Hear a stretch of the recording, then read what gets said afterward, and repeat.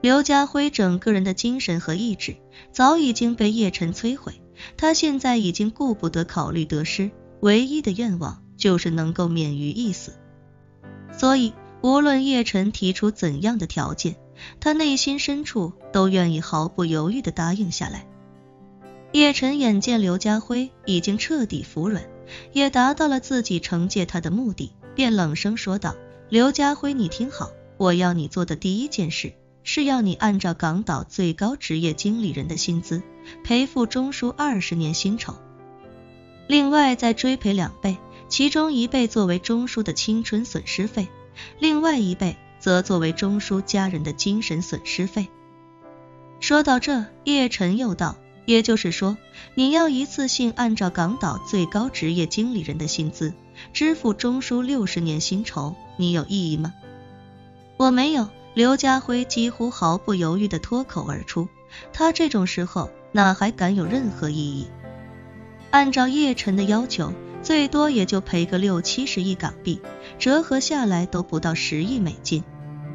一旁的陈肇中连忙道：叶少爷，这钱我不能收。叶辰认真道：钟叔，这笔钱主要的目的有2个，一个是弥补，一个是惩戒，就算您不需要他的钱，他也一定要付出这个代价，哪怕您转手把这钱捐出去也无妨。陈肇中听到这话，轻轻点了点头。叶辰又对刘家辉说道：我要你做的第2件事是把你师勋道豪宅隔壁霍家的别墅买下来送给钟叔的家人，然后亲自去请钟叔的家人搬过去。搬家的时候，你要请港岛最好的司仪主持一场最隆重的乔迁仪式。刘家辉整个人惊得说不出话来，他实在没想到叶辰竟然会给自己提出这样的要求。陈肇中本就是自己心里一道坎，这么多年自己都恨不得除之而后快，可眼下非但除不了他，反而还得跟他成为邻居。对刘家辉来说，这个要求确实有些无法接受。陈肇中也没想到叶辰竟然会提出这样的要求，对他而言，他也不想日后每天跟刘家辉做邻居，这种感觉想想就觉得有些诡异。可是叶辰却有他自己的想法，他觉得对刘家辉这种言而无信的小人，绝不能让他只经历今天这一次阵痛。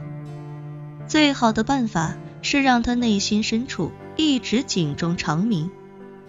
此时的刘家辉心里嫉妒郁闷，但他也不敢惹怒叶辰，只好在心中暗忖：妈的，大不了老子以后就不住在那了，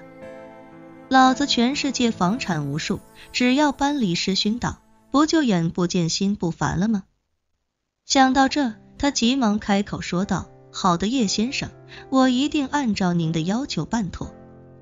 可他哪里知道，叶辰仿佛会读心术一般，开口道：另外我还要提醒你，从今往后，你每年至少要在你师勋道的豪宅里住够200天。刘家辉整个人瞠目结舌，跟陈肇中一家做邻居也就算了，还让自己每年必须住够了200天，这不是杀人诛心吗？叶辰此时继续道：另外，把你的司机调整到其他岗位上去，我会从万隆店调1名将士做你的保镖兼司机，同时他也会帮我监视你每天的行程，如果你1年在师勋道少住1天，就罚款1亿美元。刘家辉哭丧着脸说不出话来，他是真没想到叶辰能这么损，把自己的脸按在地上反复摩擦。可是心里就算再郁闷，他也不敢对叶辰有任何反驳，于是只能悻悻地点头说道：叶先生放心，在下一定照办，一定照办。叶辰又道：哦对了，我万隆店将士来给你做保镖兼司机，这也是要花钱的，到时候我会让拓军挑选4名将士，每季度1个轮替来为你服务，而你也必须支付每月200万美元的报酬，听明白了吗？刘家辉只能老老实实地说道：在下听明白了，每月200万美元，一定准时支付。叶辰点了点头，淡淡道，第3件事，立刻把港大附近的小吃街产权从你现在的集团架构里剥离出来，单独成立一个公司，公司的股东有且只能有琼小姐一个人。刘曼琼听到这话，整个人惊讶不已地看着叶辰，他不知道为什么叶辰会把小吃街也放在这里说出来。这时候叶辰继续道，这条小吃街将来的一切决定权都必须交给曼琼小姐，如果你敢擅自开发，无论我什么时间知道，我都会第一时间让你的司机打断你的腿。如果当时你正坐在车里，我就会让司机把车靠边停下，直接把你拉出来，打断你的腿。如果当时你正在卧室睡觉，我就会让司机直接破门而入，把你从床上拉下来，打断你的腿。听明白了吗？刘家辉吓得如芒在背，他知道自己想开发小吃街的事情惹怒了叶辰，于是赶紧表态道，叶先生您放心，这条小吃街我永远都不会重新开发。